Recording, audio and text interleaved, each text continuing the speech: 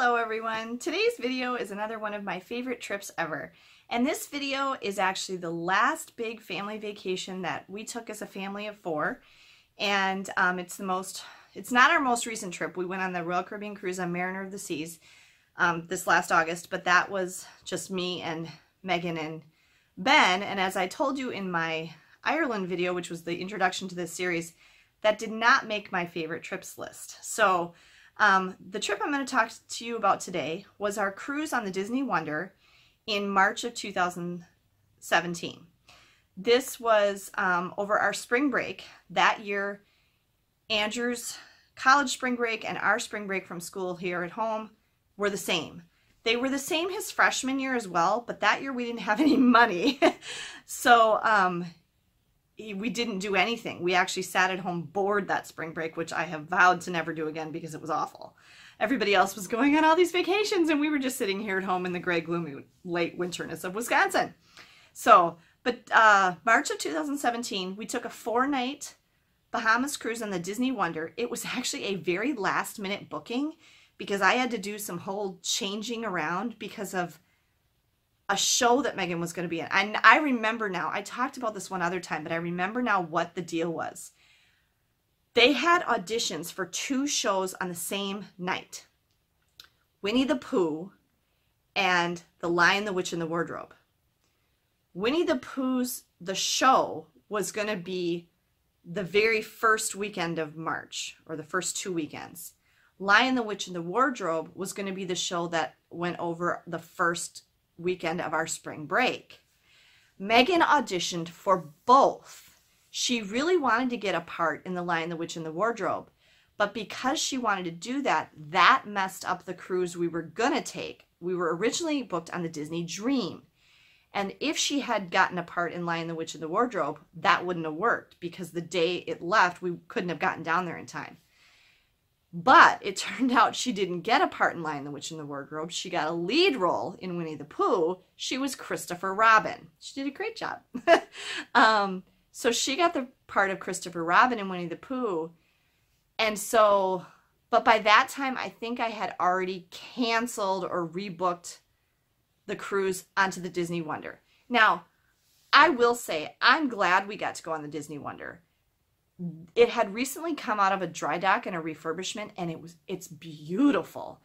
And our last trip on the Disney Wonder had been with my dad and my husband, and as I've said, traveling with them wasn't always the funnest thing for me, and especially my dad got seasick on that one, and so this kind of made up for that Disney Wonder cruise because this was better. The ship was beautiful. So I think it was actually a Tuesday. It was Tuesday or Wednesday and then 4 nights, I think. We flew down. So, but it didn't matter because Megan didn't have a show because she wasn't in Lion, the Witch, and the Wardrobe. Winnie the Pooh had been 2 weeks earlier or whatever. We flew down. Oh, but because I booked it last minute, our room choices were very limited. And we only got a standard inside stateroom, which is the only category of Disney Cruise Line stateroom that does not have the split bath. However, it has a regular nice bathroom like any other cruise ship stateroom would have, like what we had on Royal Caribbean. So it really wasn't a big deal. The split bath is just kind of a bonus. We had a room though, it was 5515, I think, 5505. It was on deck 5, and it's one of the ones that's turned sideways. And I really liked that room layout configuration. It's unusual, and it felt more spacious, I think, because of it. I don't know, it just was a little different. If you look on the deck plans for Disney Wonder, you'll see what I mean. There's a few of them on like 5, 6, 7, 8 decks, yeah, I think. Forward, but not totally forward. Not too far from the forward elevators. Anyway, we flew down and at night in the evening, got there, took a shuttle to a nearby Hampton Inn, stayed overnight in the Hampton Inn. I got that room free with my Hilton Honors points. Big suite.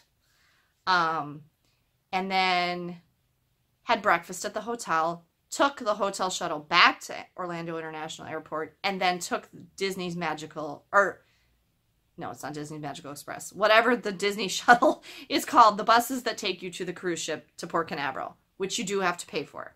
But they're really nice, and they show you a video on the way there about your cruise and stuff you need to know and stuff like that. And then took that to Port Canaveral, got on the ship. We had 4 nights on the ship, and when we came back, we took the bus back to the airport and then just flew home. The itinerary for this cruise was Nassau, which we did not get off. Castaway Cay, where we did the bikes, which was fun, and we tried to snorkel. We did not actually successfully, well, Megan did a little bit. It was really cold, so we didn't really go in the water at all. On the ship, the kids went down the water slide and stuff, but the ocean water was freezing, and this was mid-March. We did not stay on the island for the barbecue. And I remember Andrew was a little annoyed with me, but he said he predicted that we would do that. We went back to the ship and ate in cabanas in the buffet. I'm just not a barbecue, picnicky food fan. That's just not my thing. I'm not a vegetarian, but I really prefer vegetarian stuff, and that's not necessarily that veggie friendly. And I'm always just a little bit wary when food is sitting outside in the heat. I don't know. It just makes me nervous about like food poisoning and stuff.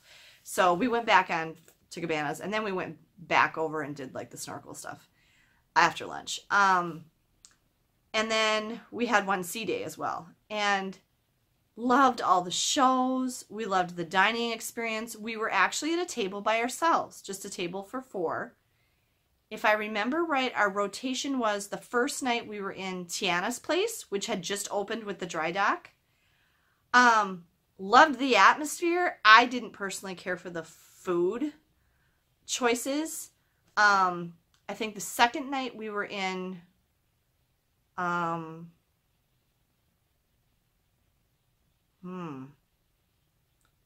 second night I think we were in the grand ballroomy one, whatever it's called.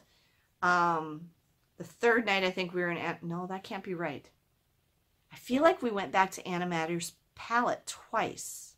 Or maybe when we went to the Princess one twice. That might have been. I don't know. I can't remember what our rotation was. But when you're on a 4-night cruise, you end up going to one restaurant twice. On a 7-night cruise, you repeat all of them. But they thought I was kind of a picky eater, and they actually sent the chef out to talk to me. And I just told him, I said, I really would appreciate it if you'd have more vegetarian options, because they usually only had one, and it was just kind of limiting. But the desserts were fantastic. I love the desserts. We basically ate in cabanas every day for lunch. We went to at least one, we went to Beauty and the Beast, the live action movie. I remember that. We might have gone to one other movie too, I can't remember, but we went to all the shows. Except for the ventriloquist guy, we didn't go to that one. I think that night we went to a movie instead. And the boys watched, I think, 2 movies up on the deck late at night, which I feel like they were both like Marvel superhero movies or something. We met all the princesses. You had to get tickets for that, but it didn't cost any extra. We went to like every photo opportunity we could. Every night before dinner and after dinner, around the dinner hour, there are photo opportunities to meet the characters, and we pretty much met everybody you could meet and got lots of great family portraits. I had pre-ordered the full portrait package, which gives you all your photos. It gives you all your photos on a flash drive. I did it on our Royal Caribbean cruise too. I highly recommend that. It's a very good deal, because then you own all those photos. You get the rights to them, and you can do anything with them you want. You can make a calendar, which I always do. You can make a photo book, which I always do. You can print them. You can make them into Christmas cards. You can do whatever you want because you own the photos. If you want to, and it's like, I don't know, 100, 150 bucks. If you buy your photos separately, it's like 20 bucks a photo, and they print you this photo. You don't get the digital copy. You just get a printed photo. Well, to me, what am I going to do with that? I mean, I did get... if you had bought the all-inclusive package like I did, you got your printed photos that you got on board for $5. I did get 1 or 2 of those. I have one in a nice big frame downstairs in our dining room that of all 4 of us, like on the grand staircase.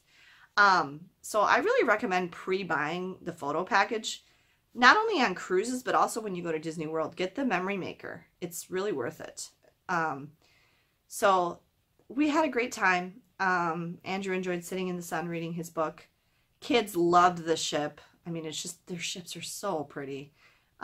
We really are very excited to go on another Disney cruise as soon as we can. As soon as we got off, we were trying to figure out when can we go on another one. So I'm sure we'll go on more Disney cruises in the future. I would really like to get the opportunity to go on every Disney ship. Currently there are 4, the Magic and the Wonder. I've been on the Magic, the Wonder twice. Have not been on the Disney Dream yet, and we have not been on the Fantasy. The Fantasy, like I said in one other video, is very expensive because it usually only does alternating 7-night Western and Eastern Caribbeans. Every once in a while, you will see an extra little Fantasy cruise because they're repositioning or something. Like there's a 2-night or 3-night coming up next in 2019. And I kind of thought about like, should we try to do that? Because that might be our only opportunity to take the Fantasy. And then they have 3 more ships on order with Meyerwerf Shipyard, so in Germany. So those will be coming, I think, in 2021, 2022, and 2023. So watch for those. So I can't imagine I would ever have a bad experience or not enjoy myself on a Disney cruise. As you can see, 2 of my 3 Disney cruises made my list of my favorite trips ever. So, love Disney cruising.